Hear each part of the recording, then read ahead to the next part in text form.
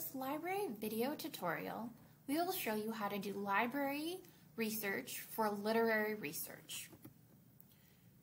All of our library resources for literary research are going to be particularly helpful for you because they have reviews, essays, literature criticisms, analysis, poetry, prose, drama, and biographies related to literature, authors, including author information, criticisms of their work.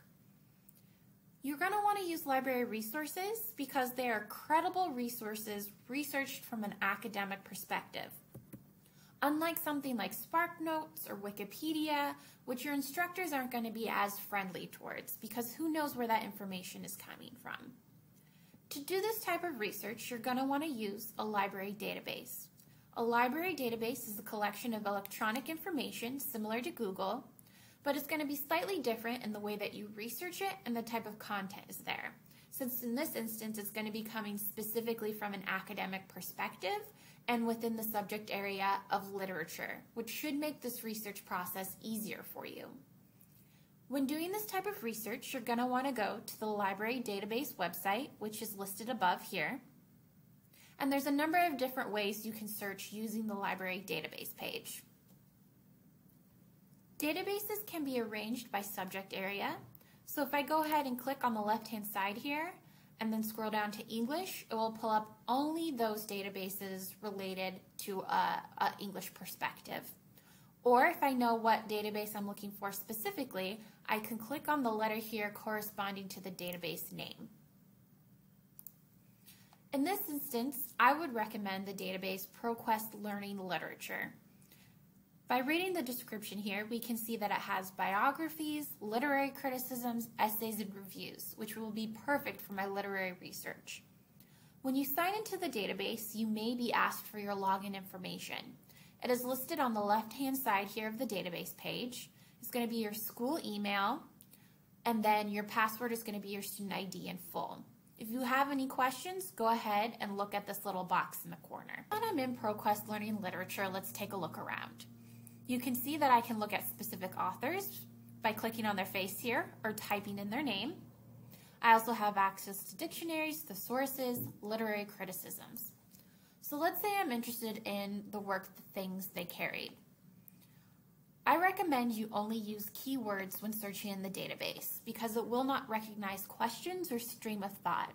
So in this instance, I would type in the title of the work I'm looking for or the author's name. Now I've typed in the thing they carry here in this instance. I'm actually missing the S on things. That's how specific the database can be. So if you're not getting any results, make sure you check your spelling. Now I've corrected this to the things they've carried, and you can see here that I have a lot more results. If I'm interested in a piece of work, I'm going to go ahead and click on the title. And it's going to give me either the text itself or a link to the PDF format. From here, I should be able to read the article in full.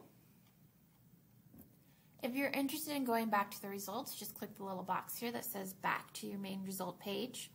You're also going to want to pay attention to where that work is coming from. So this one is a New York Times book review, which is going to have different information compared to the Journal of Interdisciplinary Study of Literature. The second one here is going to be more academic oriented. So if I go ahead and click on here, I can see the difference of where this information is coming from. A literary journal versus perhaps an article written online or in a newspaper. So this is where it's going to be up to you to discern what is appropriate for your research for your class and your instructor's expectation. Once I've found something that looks interesting, I can click the PDF as explained previous to print it. I can email a copy to myself, or I can click the citation button and it will create the MLA citation for me. Always look through here and make sure that the citations look correct. I actually see a little bit of an issue down here with this one. So while this is handy, you can copy and paste it into your Works Cited page. Always make sure these look correct. This is also going to be a really good place to look for authors' biographies. So if there's a particular author you're looking for, you can type in their name. And remember that spelling counts.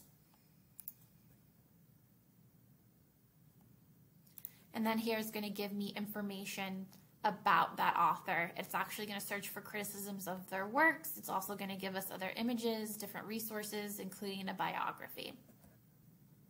So this database can be particularly helpful when you're doing literary research because it has all the different criticisms, references, the sources. It has a lot of resources in one spot for you.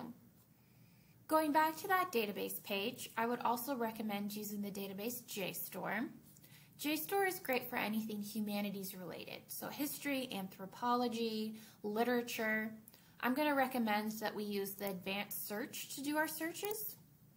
Now let's say I'm interested in something like The Telltale Heart, and I would like a review of that writing, that work. Only do one search term per box and keep it simple and to the point. A keyword is basically the main idea of what you're looking for. So we can see that I have 124 results. From here I can filter those results and give a specific date range I want them between, so maybe I only want something from the last 15 years. And then it also gives you the ability to search by subject. So in this instance, I'm not really looking from like a history or education perspective, political science, which you might be, but if I'm looking from a literature language perspective, I can click here and it will only show me sources from a research perspective of literature. We can see that that's narrowed our results down to 90. Once I find an article that looks interesting, I can go ahead and click on the title. And from here, I can read the actual work. If you want, you can click download PDF to print a copy, or you can share a link back to yourself to this work through email. Another easy way to get access to this article again is by clicking over here. You see this little URL.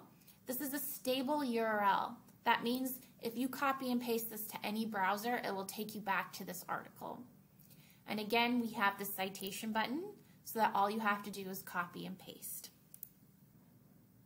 As you search through the database, I do recommend that you try different keywords. So instead of just saying Telltale Heart and review, I might try using the term criticism, and I will get different results based off of that different keyword term. So from here, I can go ahead and look through my results and see if anything looks more relevant to my topic or the perspective I'm taking with my own research. Always remember to try different keywords when you're searching in the database. Those are the basics of looking for literary research through the SFCC Library databases. Remember, you must sign into the databases, especially if you're off campus. Here's an example of what that sign-in information would look like. If you have any issues or questions with signing in, please contact the IT Help Desk at 509-533-4357. If you have any questions about your research or would like a little bit of help on how to use the databases, keywords to come up with, how to approach your research, please contact the librarians at the research desk. We are at 509-533-3834, and you can email us on the email listed on the screen.